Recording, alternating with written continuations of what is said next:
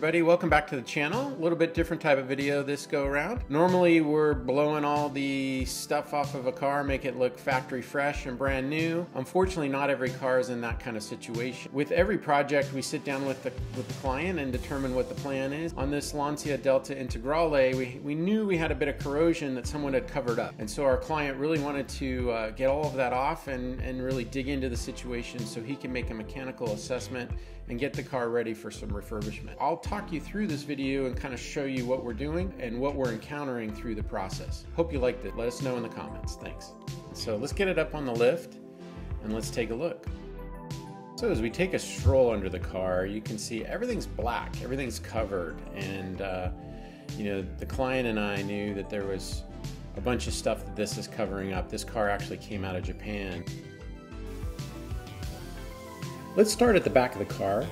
Here we're working on the rear differential, and you can see that the black substance, which is probably a tar-based undercoat, is coming off really well, and it's really preserved the aluminum of the differential cover itself.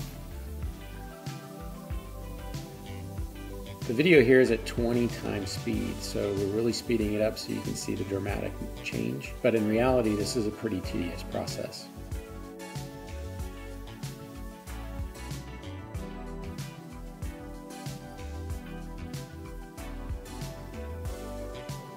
I wanted to show you that dry ice isn't the only thing we use. We do quite a bit of handwork. Here we're stripping off all of the dirt and debris with the dry ice first, then we come along with OSPHO and steel wool, and we really polish up this exhaust system to make it look like factory new.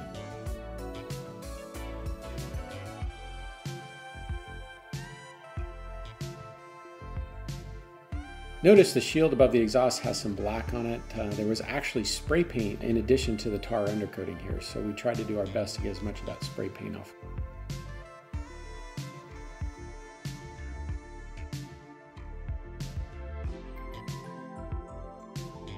You can see this oil pan is in really rough shape. It's covered in oil and grease, and it's rusty underneath the paint. Notice the dry ice won't cut through the grease, so I spray a little bit of degreaser spray and manually try to clean this and then go back after it with the dry ice afterward. The customer actually has a new pan that he's going to install, but my goal was to try to see how clean we could get it. These lower suspension braces are really interesting. Notice the yellow paint is actually a primer. They're actually painted silver with a black spray paint on top of that. Just like the rear differential, the front differentials clean up really nice. The undercoat has preserved the aluminum finish. If you're curious about the aluminum foil, what we use that for is to protect from overspray. Here we're protecting some plastic surfaces along with the undercoating on the body that we did not want to disturb.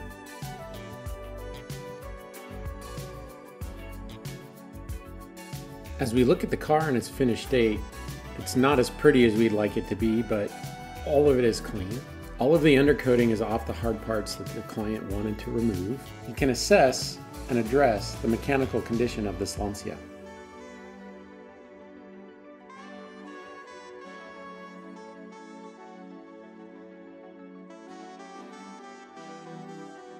Thanks for watching. Like and subscribe.